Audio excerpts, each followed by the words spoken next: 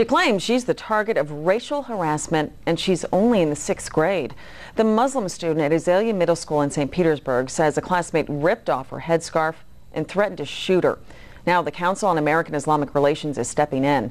Bay News 9's Lori Davison has the details. The Muslim girl claims that she's been the victim of physical and verbal abuse at school for weeks now. She and her parents say when they complained to school officials, those complaints were not taken seriously. But the Pinellas County School District says it has a zero-tolerance policy when it comes to this sort of thing. 11-year-old Hannah stands outside Azalea Middle School in St. Petersburg, afraid to go to class. No, I don't want to go back to school because I'm very afraid and I'm scared for my life. Hannah says for weeks she's been bullied by a boy assigned to sit next to her.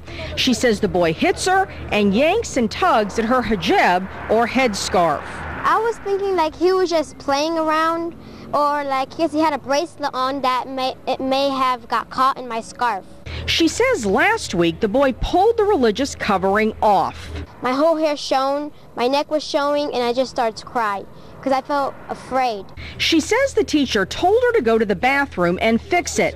Hannah says when she asked the teacher to move her seat away from the boy, she was told she would have to earn it, infuriating her parents. We need her to be protected.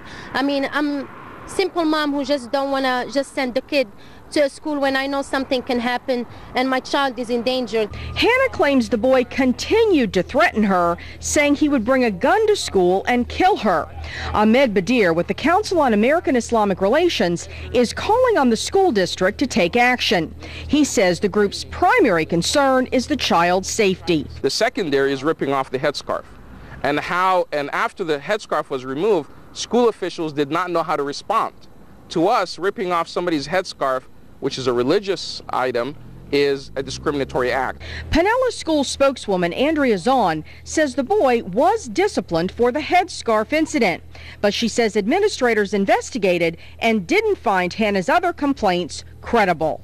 I can tell you that the assistant principal and the administration involved in reviewing this case have spoken directly to the students involved in this situation, as well as their parents, and have determined that there's no basis to take the threat any further with regard to the SRO.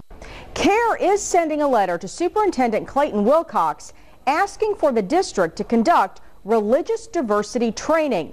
As for Hannah, her parents say she will not be going back to school until this all gets resolved. In the Pinellas County Newsroom, Lori Davison, Bay News 9. Well, just last month, we told you about another Muslim girl who says she was targeted because she wears a headscarf. A referee in Palm Harbor told 15-year-old Iman Khalil her head covering was in violation of the rules. He gave her two options: remove it or sit out the game. After the referee made his decision, league officials told him the girl wasn't breaking any rules and he should let her play, but he reportedly refused. Officials with the United Soccer Association are meeting to decide if the referee will stay on the job. Mom who just don't want to just send the kid to a school when I know something can happen and my child is in danger. Hannah claims the boy continued to threaten her, saying he would bring a gun to school and kill her. Ahmed Badir with the Council on American-Islamic Relations is calling on the school district to take action. He says the group's primary concern is the child's safety. The secondary is ripping off the headscarf, and after the headscarf was removed, school officials did not know how to respond. To us, ripping off somebody's headscarf, which is a religious item, is a discriminatory act. Pinellas School spokeswoman Adrianna says the boy was disciplined for the headscarf incident, but she says administrators investigated and didn't find Hannah's other complaints credible. I can tell you that the assistant principal and the administration involved in reviewing this case have spoken directly to the students involved in this situation, as well as their parents, and have determined he was just playing around, or like because he had a bracelet on that it may have got caught in my scarf. She says last week the boy pulled the religious covering off. My whole hair shone, my neck was showing, and I just started to cry because I felt afraid. She says the teacher told her to go to the bathroom and fix it.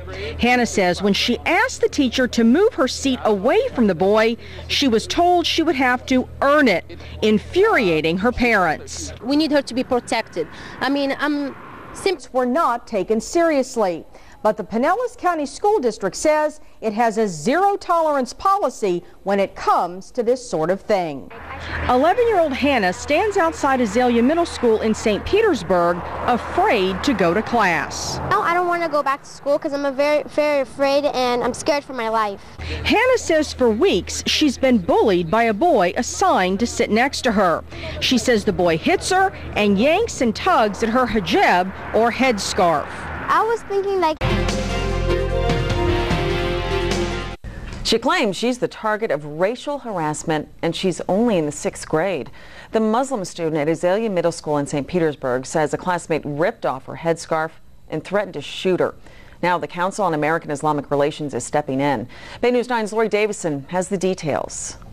The Muslim girl claims that she's been the victim of physical and verbal abuse at school for weeks now. She and her parents say when they complained to school officials, those complaints